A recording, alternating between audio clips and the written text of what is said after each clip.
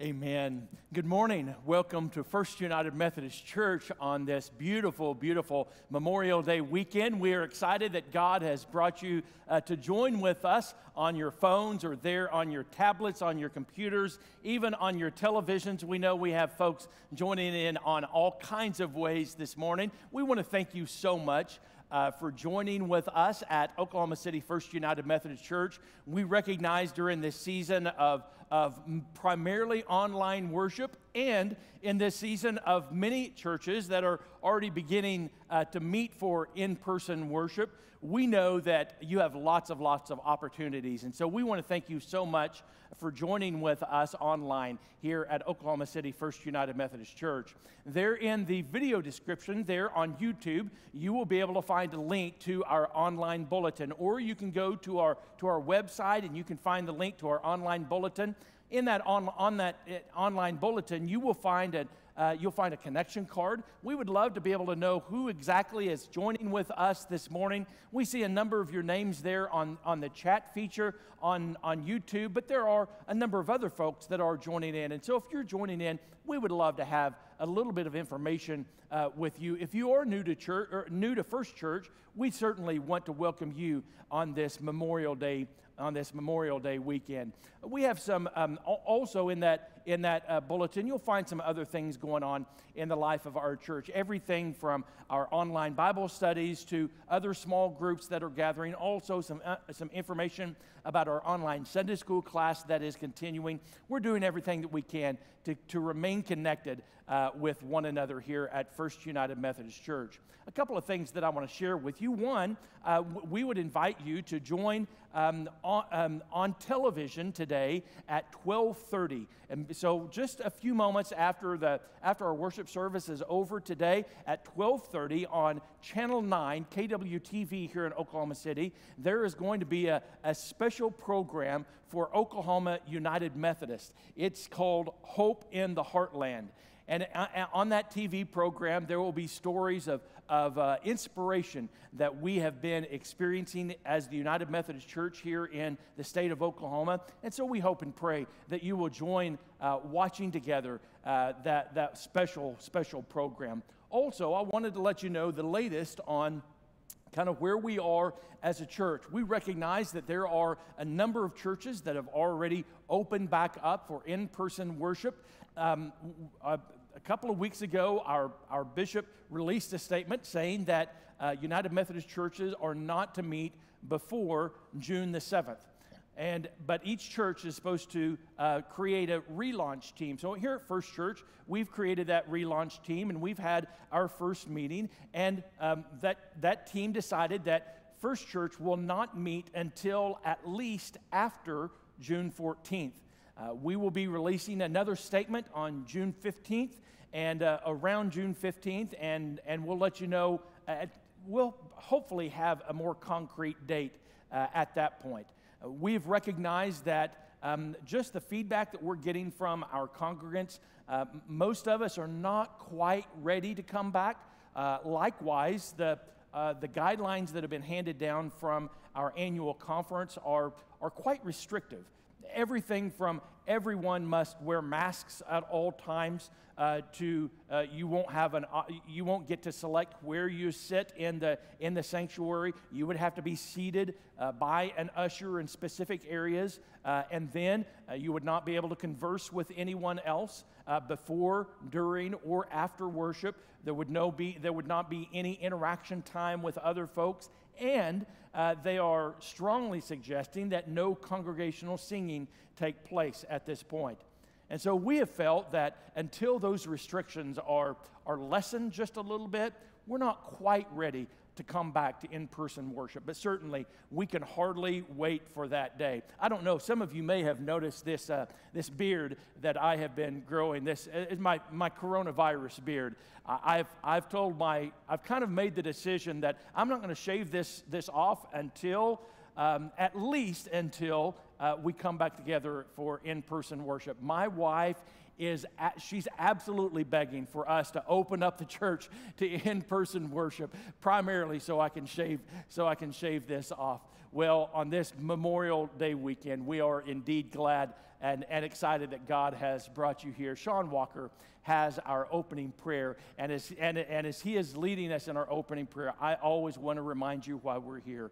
Even during this season of social distancing, even during this weekend of remembering those who have died before us, today is Resurrection Day. Would you please pray with me? Father God, thank you so much for the opportunities to be able to meet virtually this morning. Father, to praise and to worship you, Lord, to hear your word, Father. Father, I pray that you'll just be with us right now as we're in this time of pandemic, that you will just give us peace, that you'll put up a hedge of protection around us, Lord, as we have sickness that's around us, Lord, that you'll just help us not to be scared. Help us just to have strength and take strength in you, Lord. Your word says to seek you and seek you above all else, and I pray that we will do that, Lord. I pray that you'll just be with the first responders and the doctors and the researchers that are dealing with this pandemic right now, that you'll just give them wisdom, help them just to have rest, Father, have strength as they're dealing with this, Lord. Be with our leaders in our country, in our state, in our city, Father. I pray that you'll just give them wisdom, that they will seek godly counsel, Father. Father, I pray that you'll just bring about revival in this time, Father. People are hungry, Father. People are just scared and needing comfort, Lord, and only you can do that, Father. And so I pray that they will just seek you, Father, that you will just continue knocking on the doors of their hearts and their minds, Lord, and that they will just open them up and just come to you, Lord, and just bring about revival, Lord, at this time, Father. Be with Pastor Leslie and the worship team this morning as they are leading us, Father. I pray that the Holy Spirit will flow through them. The Holy Spirit will flow through us, Lord, as we are worshiping you and praising you in our houses, Father. And we just thank you so much. In your Son, Jesus' name, amen. Amen. Please join me in singing, "O God, our help in ages past."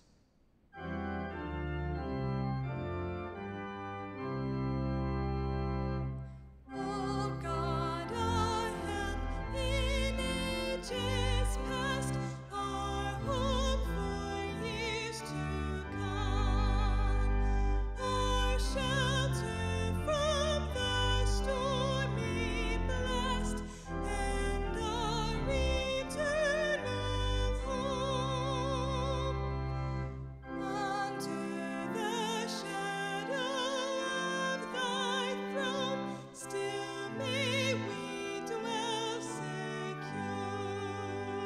Sufficient is thine arm alone, and our defense is sure.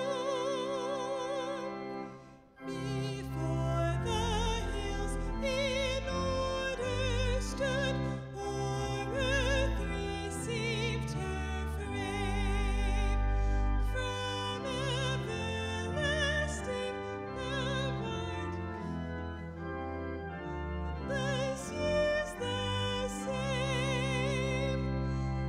1,000 ages in thy sight are like an evening gone, short as the watch that ends the night before the rising sun.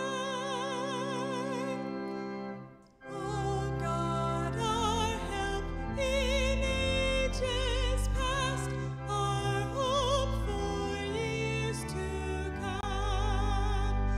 Be thou our guide while life shall last, and our eternal home.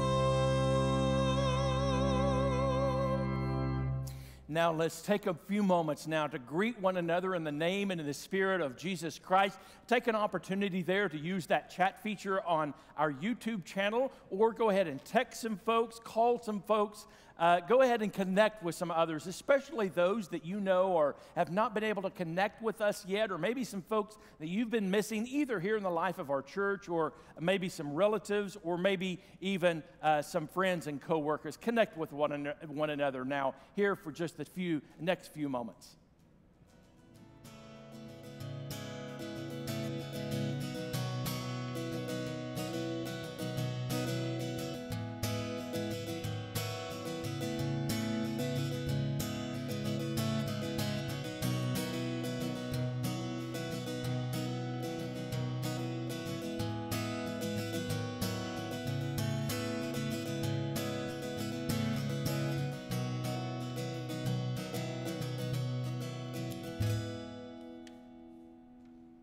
As we come back together, you're invited to join your voices and your hearts together as we join together in affirming our faith. Let's join our hearts and our voices together. We are not alone. We live in God's world. We believe in God, who has created and is creating, who has come in Jesus, the Word made flesh, to reconcile and make new, who works in us and others by the Spirit. We trust in God. We are called to be the church, to celebrate God's presence, to love and serve others, to seek justice and resist evil, to proclaim Jesus crucified and risen, our judge and our hope. In life, in death, in life beyond death, God is with us. We are not alone. Thanks be to God. Amen. Amen. As we continue to respond to God's love and grace in our lives, it's time now for us to offer God our lives and our livelihoods. Once again, I want to thank you so much for your generosity during this very trying season, during this season of financial insecurity, during this season of social distancing and not being able to be here, physically be here at the church. You have responded so faithfully. We want to let you know that we are continuing our ministries to those, especially those who are experiencing incredible poverty here in downtown Oklahoma City. We are, although we're not having our in-person Friday Night Live, we are sending all of those funds that we would normally spend on feeding the downtown homeless. We are sending those to the Homeless Alliance, one of our partner agencies. And there are so many other ways that we're reaching out to our community as well. I also want to let you know that we're part of Meals on Wheels here at First Church. Many of you are not aware of that. Our site is one of those sites that we are packaging those meals. That is run through St. Luke's United Methodist Church, our partner church, and our chef here at First Church is preparing many of those meals. And so you continue to be in ministry to those who are in significant need. Thank you so much for your generosity. Would you bow with me? Oh God, we thank you for the great love that you have offered to us in Jesus Christ. God, we want others to come to know you as a loving God. And so often is the case, we find that people are unable to hear the gospel when they have an empty stomach. So God, we pray that we as a church would continue to reach out to those who are experiencing intense poverty. We pray as well that we would do everything that we can to spread the good news of Jesus Christ. Through these gifts and these tithes and these offerings, Lord, help empower us to do that as a church. Now bless these gifts, bless the giver, multiply these gifts for the use in your kingdom. We pray all of these things in Jesus' name. Amen.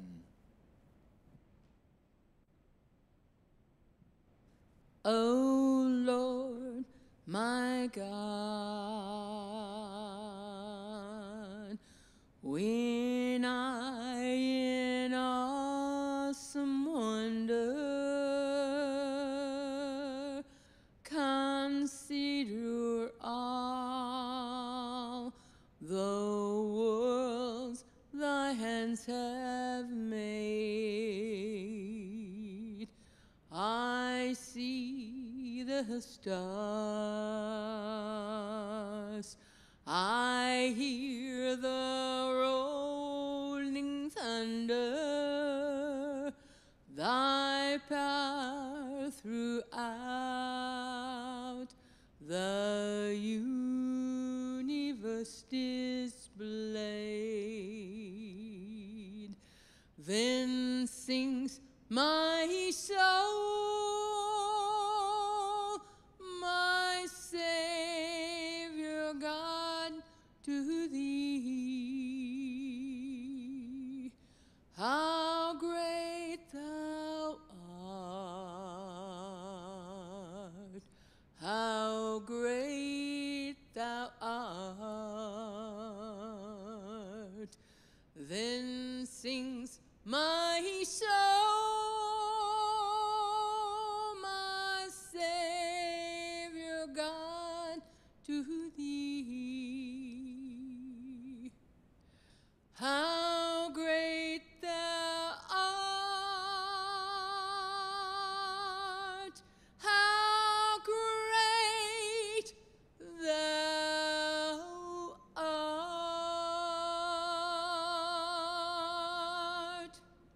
Amen.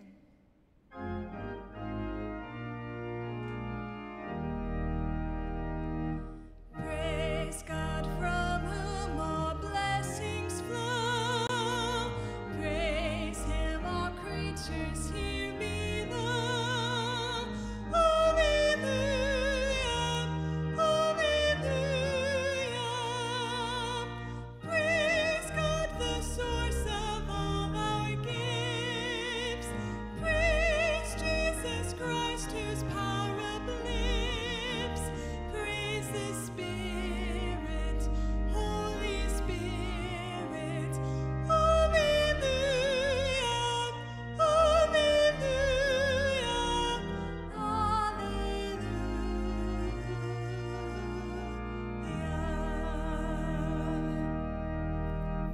Amen. It's time now for our children's message. If our kids would gather around your TV screens or there in front of whatever screen you're watching on this morning, we would love to have our kids gather around us. We know that this is a trying time for our children, and Miss Kendall has a special word for our children this morning.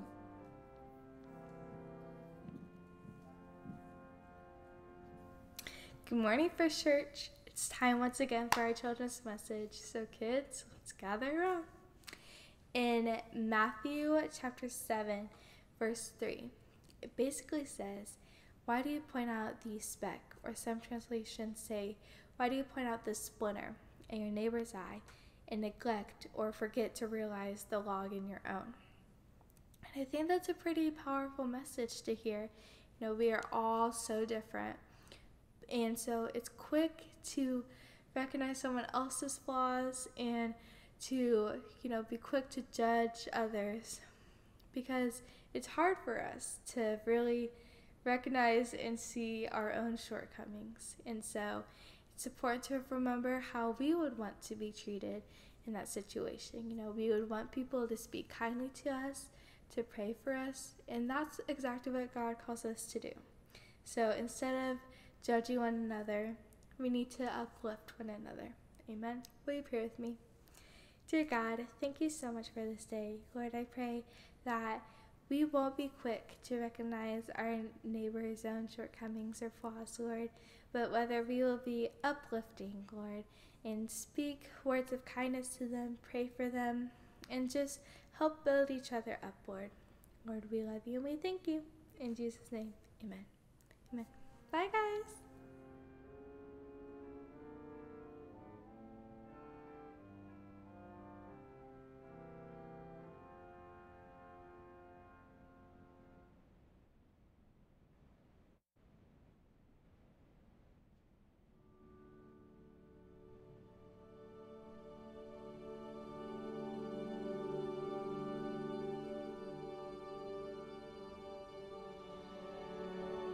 My fellow Americans, Memorial Day is a day of ceremonies and speeches.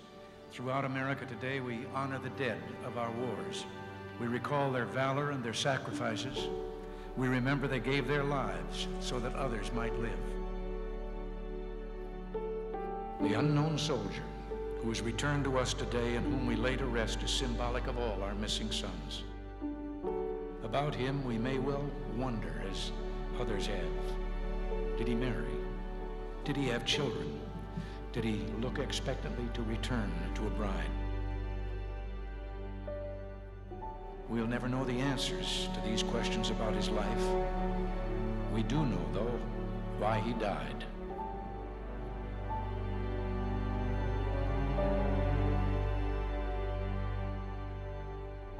He saw the horrors of war, but bravely faced them, certain his own cause and his country's cause was a noble one, that he was fighting for human dignity, for free men everywhere. Let us, if we must, debate the lessons learned at some other time. Today, we simply say with pride, thank you, dear son. May God cradle you in his loving arms.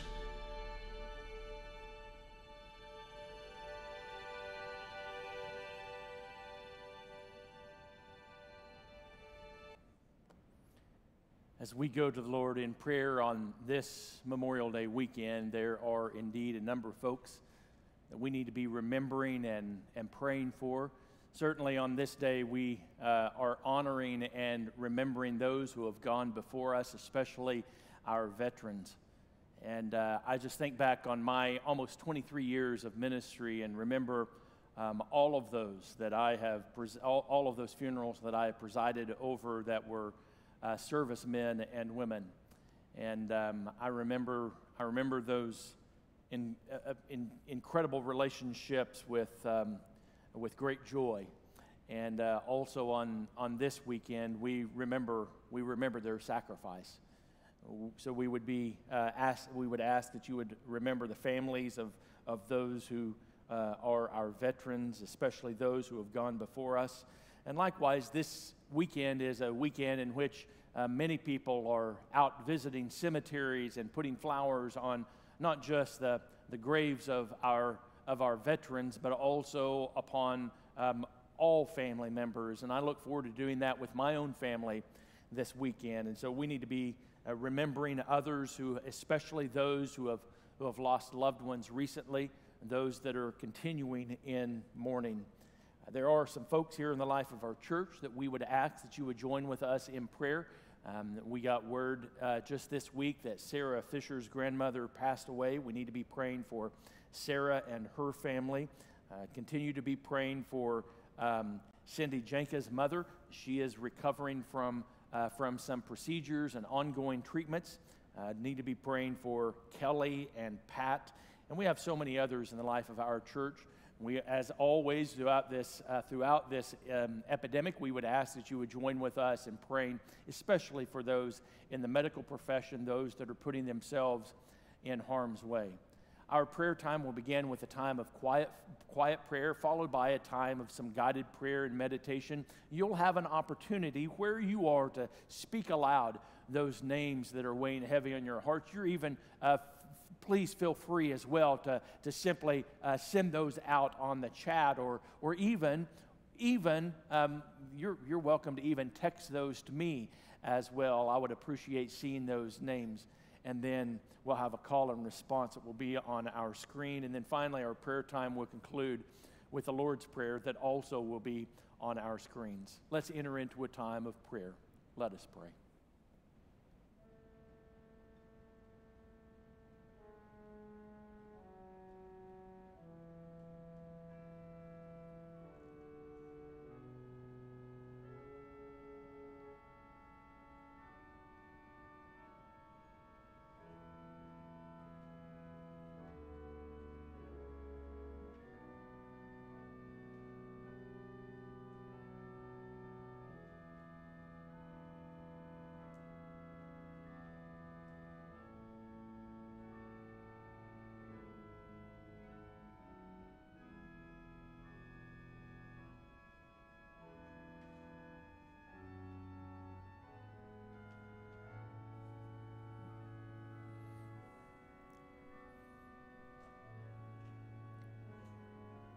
O God of life, we come before you because you are a God of life, and we worship you because you and only you are worthy of our worship and praise. That's why we have gathered together. Because you and only you are worthy of our worship and praise. And God, on this Memorial Day weekend, we pause now to remember those who have gone before us, especially those who have made such sacrifices for this country. Those families that said goodbye to loved ones. Those fellow soldiers that watched lives slip away right in front of them. And more generally, O Lord, we come as those who continue in mourning for our loved ones, our family members and friends who have gone before us. As we spend some time this weekend reflecting on, reflecting on the brevity of life, we recognize that your love is never ending. Whereas our lives are finite, your love is infinite. Your grace is infinite. Your salvation is infinite. And so as we come to you in the powerful name of Jesus Christ, we are relying upon your grace and your love for us. And God, we know so many who are in desperate need of more grace, more love. We've already mentioned so many names, but we have so many others weighing on our hearts and minds on this day. We lift them up to you now, O Lord. Hear these, our prayers.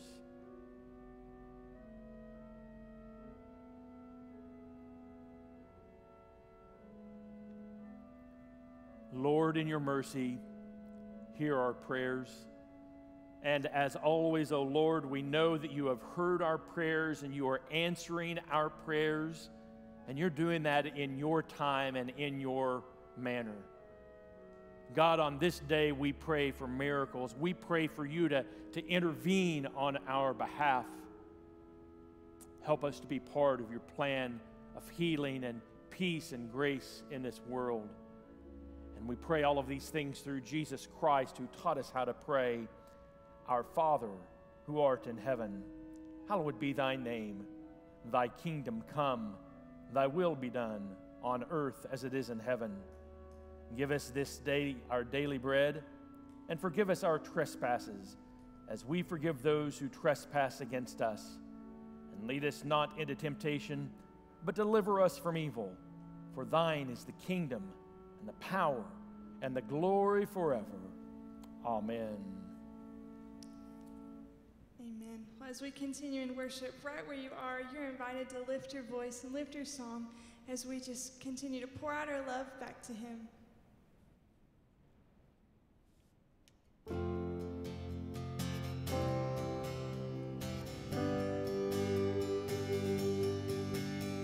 Our praise awaits you with the dawn. Our souls awake to you and lift a song. We've seen the things that you have done, and still we know the best is yet to come. There's more to come. So open the gates and let your glory come down. Open our hearts and let our worship pour out. Oh, your presence here is all we need. You break our chains with sounds of victory. You're changing everything. So open the gates and let your glory come down. Open our hearts and let our worship pour out. Open the gates and let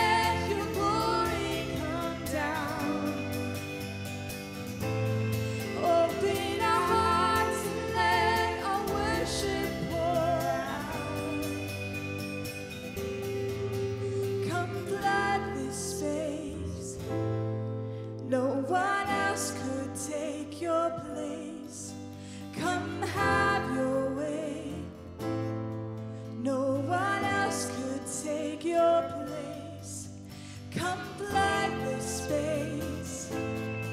No one else could take your place.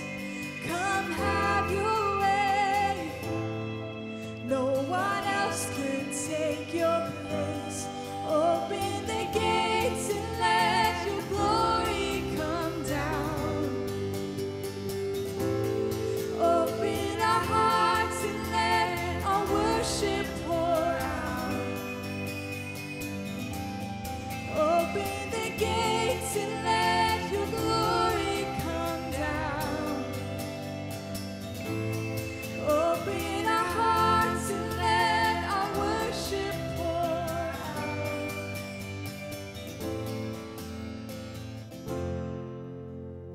God, we are here to meet with you, Lord. Holy Spirit, right where we are, in our homes, with our families. God, we just give you this time. Would you come and remind us of your presence? Remind us that you are Lord.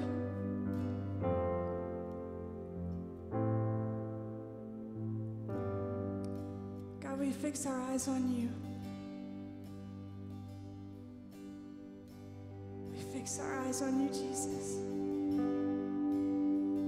I cast my mind to Calvary, where Jesus bled and died for me.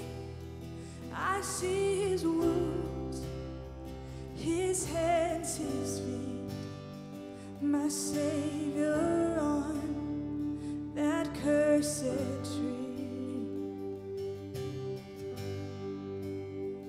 His body bound and drenched in tears, they laid him down in Joseph's tomb.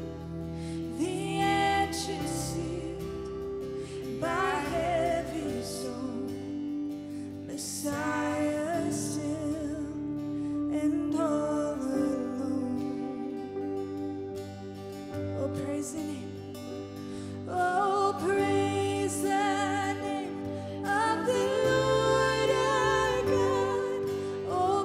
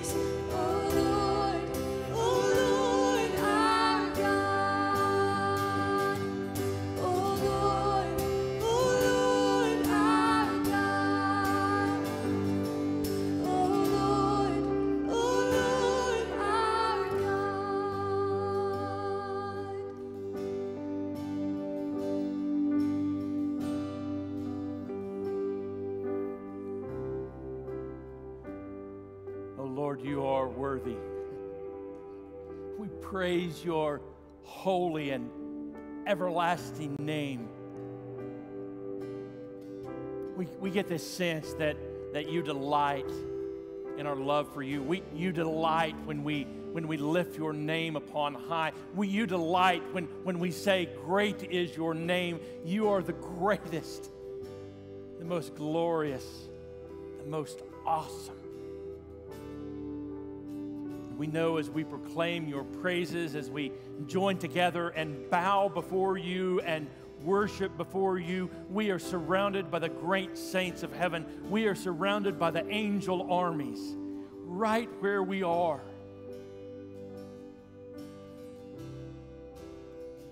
Come, Holy Spirit, come into our midst. We know, O Spirit, that you dwell inside of us.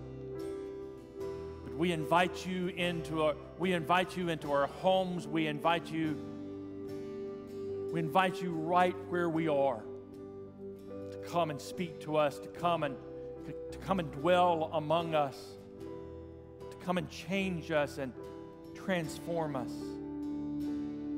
Come, Holy Spirit, speak to us, each and every one of us, we pray through Christ our Lord. Amen. Our scripture this morning comes out of Matthew chapter 5, verses 33 through 37. Rachel Shepard will be reading our scripture for us this morning. Again, Matthew chapter 5, verses 33 through 37. Again, you have heard that it was said to the people long ago, do not break your oath, but fulfill to the Lord the vows you have made. But I tell you, do not swear an oath at all, either by heaven, for it is God's throne, or by the earth, for it is his footstool, or by Jerusalem, for it is the city of the great king. And do not swear by your head, for you cannot make even one hair white or black. All you need to say is simply yes or no. Anything beyond this comes from the evil one. This is the word of God for the people of God.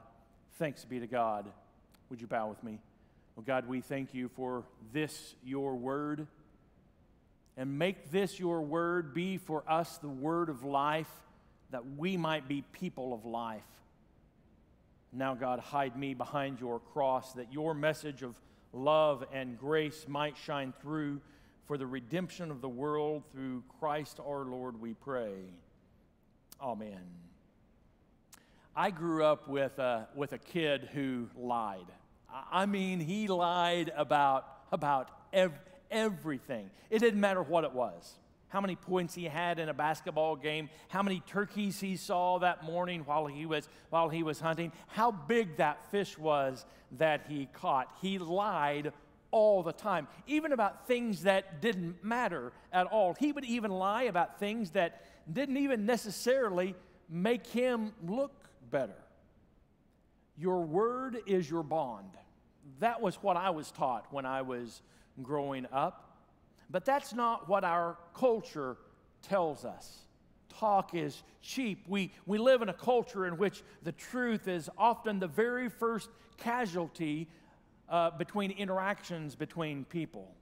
Online interaction, we'll post a story making your life seem like something out of a storybook.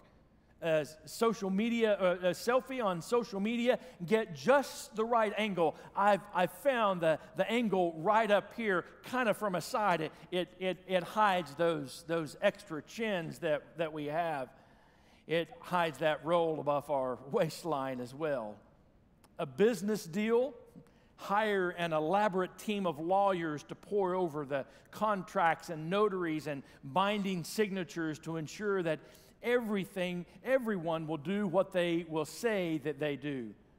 But no amount of lawyers make people more truthful. That's what I've found. No amount of lawyers can make people more truthful. In fact, most people in our culture don't even believe that truth is an objective reality. They don't believe in an absolute truth or a moral truth. Everything is relative, even truth. The phrase, my truth, has made its way into our everyday conversations. I'm just speaking my truth now, people say, as if everyone's truth is different, as if everyone has a different truth.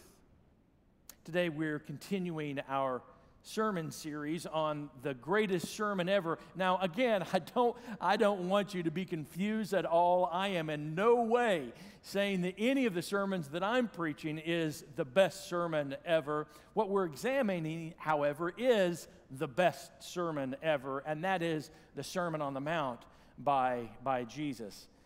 In this Sermon on the Mount, we began by looking at the Beatitudes, those statements of Jesus, those blessings of Jesus that turned everything upside down. Oh, the blessedness of being in mourning. Oh, the blessedness of hungering and thirsting after righteousness. Oh, the blessedness of being persecuted. They don't make sense.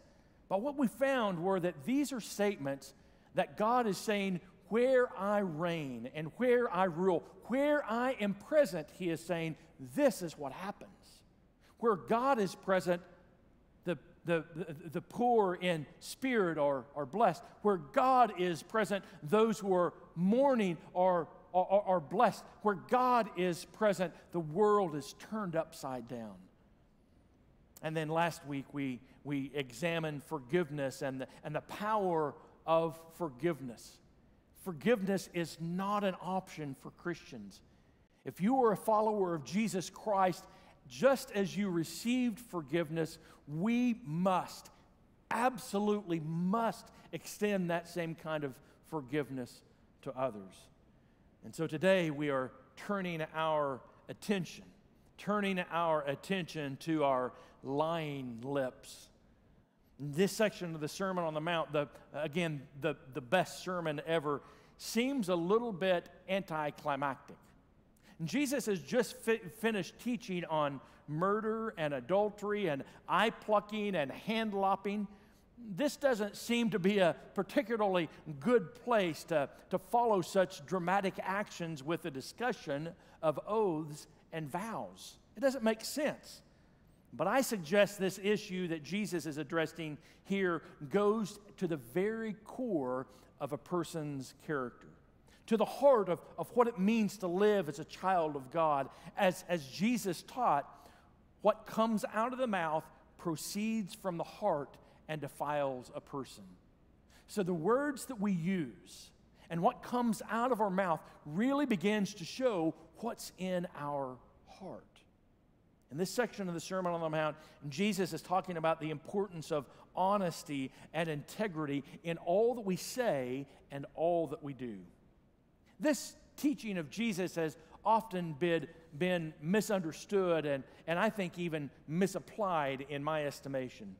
Some have interpreted this scripture to be a prohibition against taking oaths, all oaths. That's why some Christian sects won't take an oath in a court proceeding or recite the Pledge of Allegiance.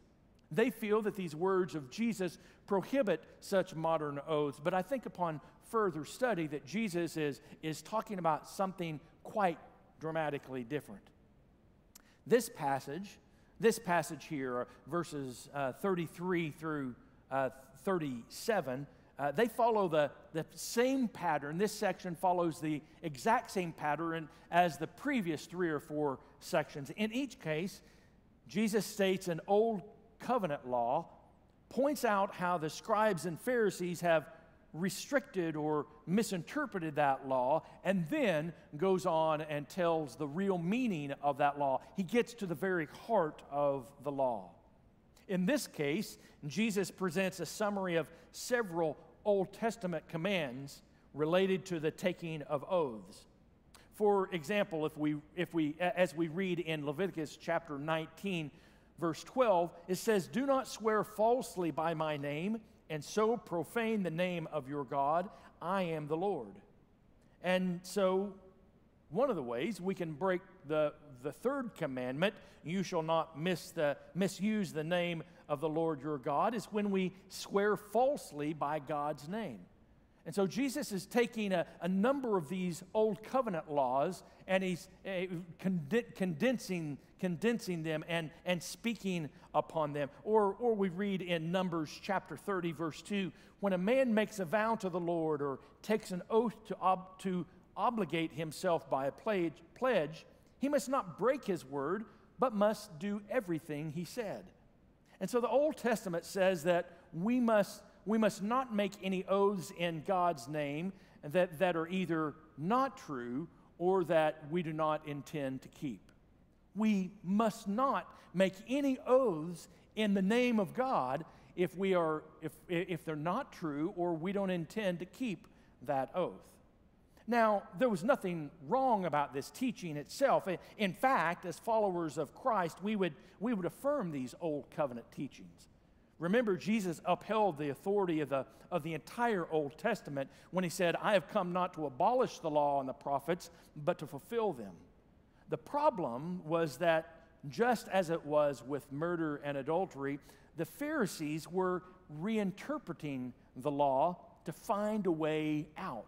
It wasn't that the Old Testament commands there were problems with them, but the Pharisees were searching for legal loopholes, and they were trying to manipulate these. In this instance, they were trying to manipulate this rule on oaths in order to deceive others. Stick with me now. I think this is fascinating. Just stick with me here for a few minutes, because I think this is an important lesson that we often will especially overlook when it comes to this passage of Scripture. And now, in the Old Testament, when you swore by someone, so oftentimes someone would swear by another person, you were invoking that person first as a corroborating witness to attest your words. And so if you swore by someone, you were saying that they would corroborate what you have just said is truth. But second, you were invoking that person as a judge against you if your words turn out to be false. And so if you use someone's name in an oath, again, you are saying that they're a corroborating witness to attest to your words, and second, that you are invoking a judge against you, and for that person to be your judge if your words were found to be untrue. Indeed, as we have seen, the law said that God's people were to swear by Him alone, not by any other God, not by any other created thing. So when they swore an oath to God or used God's name, they were saying that it was so true that God was their corroborating witness that would attest to what they said was true, and they were saying, if it's not true, God is going to be my judge. But the religious leaders in Jesus' day had trouble with telling the truth constantly, just like you and I do. So in order to guard themselves against being found guilty of swearing falsely by the name of God, it seemed that they had firmly established the habit of swearing by everything except God. They wanted to add some sort of force to their promise to make their words more credible, but they didn't want to incur the judgment of God by swearing something in His name when they didn't fully intend to make good on it or when it was not entirely true. So they created what was, in effect, a lesser class of oaths. Oaths that were bound to various parts of God's creation rather than to God Himself. As Jesus' words in Matthew our passage that we read in chapter 5 pointed out, instead of swearing by God, they swore by heaven or by earth or by Jerusalem or even by their own heads. Apparently, it got pretty silly, the levels that these Pharisees and religious leaders went to. Oaths became more like contests to see who could bind the most impressive object to a statement to give it the greatest force. Listen here to these words in Matthew chapter 23, when Jesus begins to show how absurd they had all become. Hear these words from Matthew chapter 23. Woe to you, blind guides! You say, if anyone swears by the temple, it means nothing, but anyone who swears by the gold of the temple is bound by that oath. You blind fools, which is greater, the gold or the temple that makes the gold sacred? You also say, if anyone swears by the altar, it means nothing, but if anyone who swears by the gift on the altar is bound by that oath. You blind men, which is greater, the gift or the altar that makes the gift sacred? Therefore, anyone who swears by the altar swears by it and everything on it, and anyone who swears by the temple swears by it and by the one who dwells in it, and anyone who swears by heaven swears by God's throne and by the one who sits on it. And so for the religious leaders, it had become a significant game to them. How can I trick you into thinking that I'm telling the truth when I'm really not?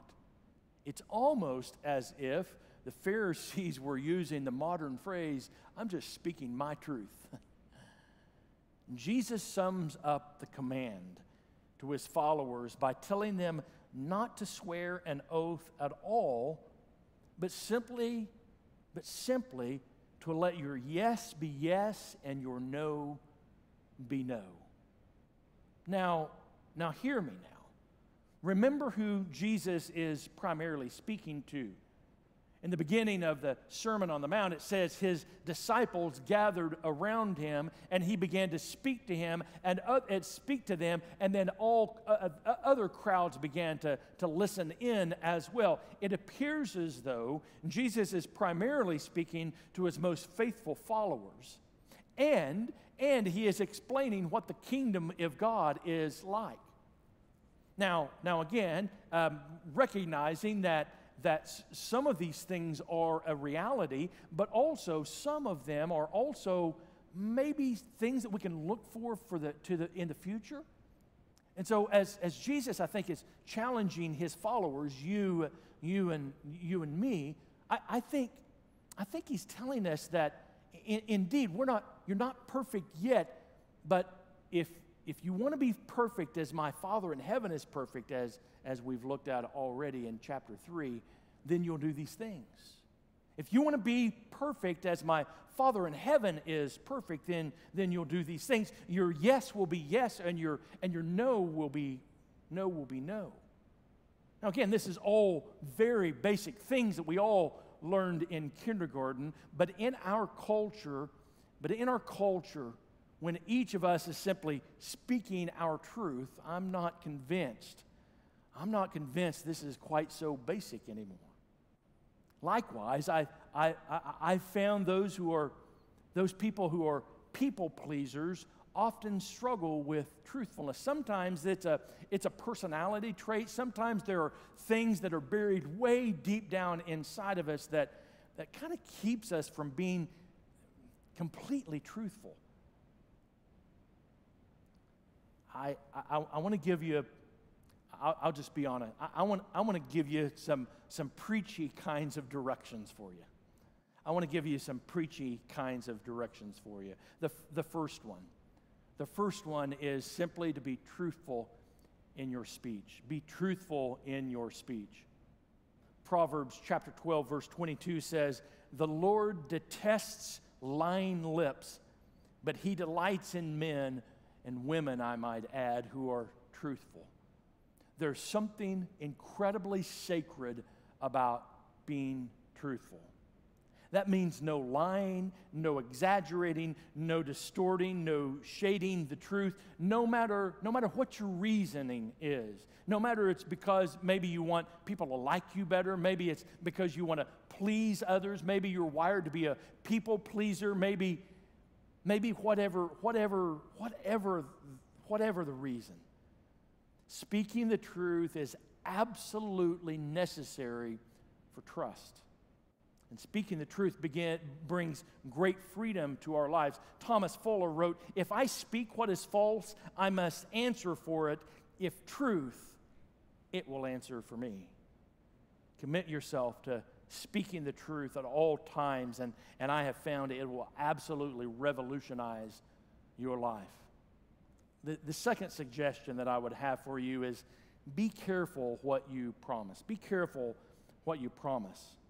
Ecclesiastes chapter 5 says, "Do not be quick with your mouth. Do not be hasty in your heart to utter anything before God. It is better not to vow than to make a vow and not fulfill it."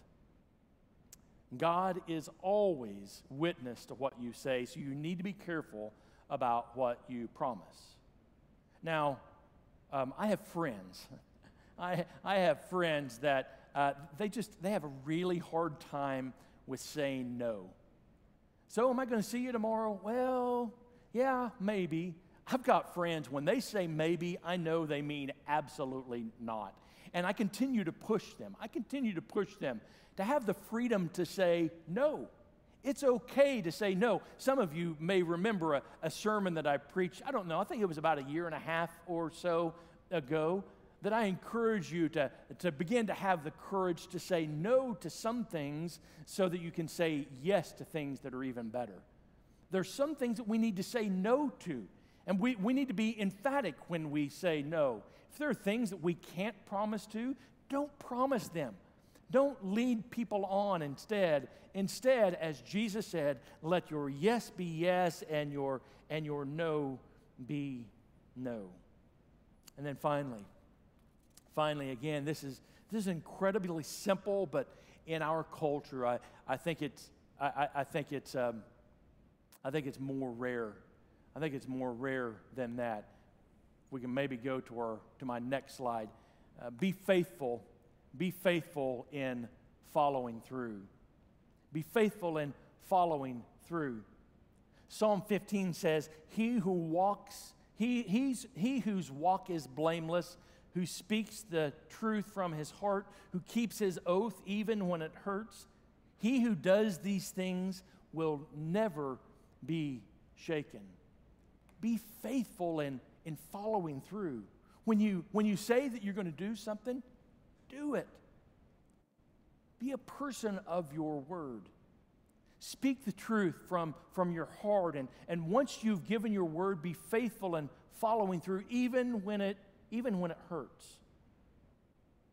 Did you say yes? Then make sure you follow through with yes. Did you say no? Then make sure you follow through with no. That's what it means to let your yes be yes and your no be no. Be people of truth.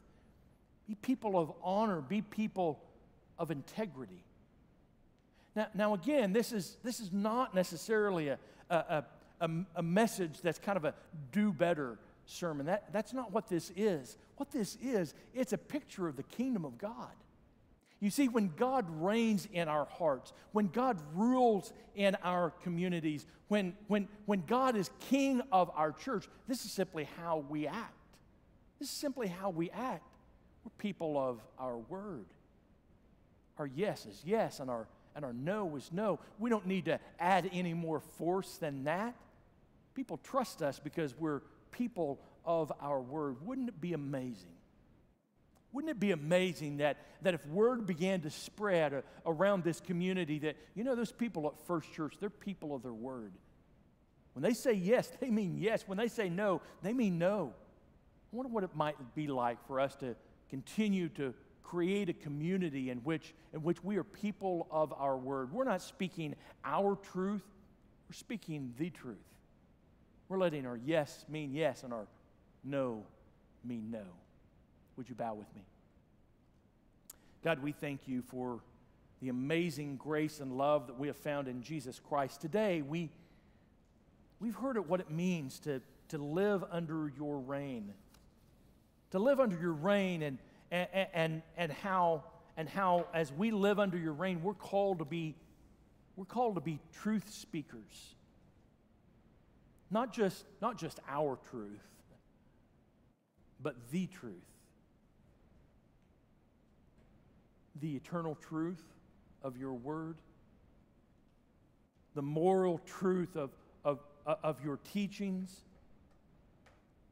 Lord, help our yes be yes and our no be no. God, I pray for especially those that sometimes struggle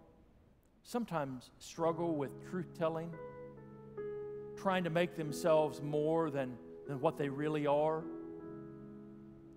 trying to be someone that they're really not.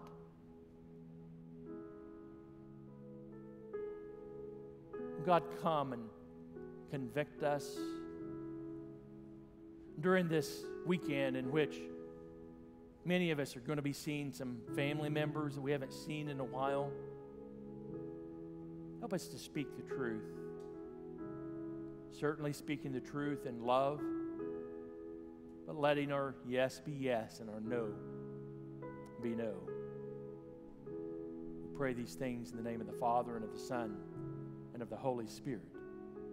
Amen.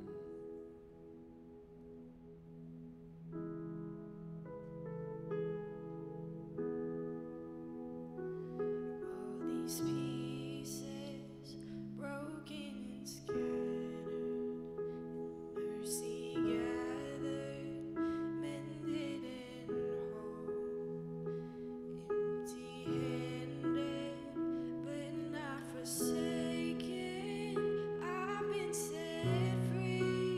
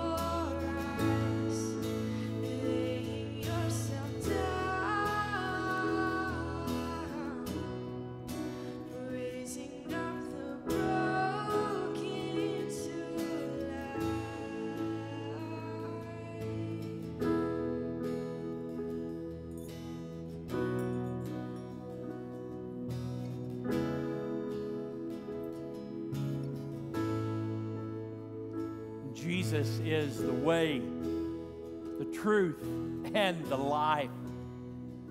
Go forth now as people speaking the truth, speaking about the truth, the Lord Jesus Christ. In the name of the Father, and of the Son, and of the Holy Spirit. Amen.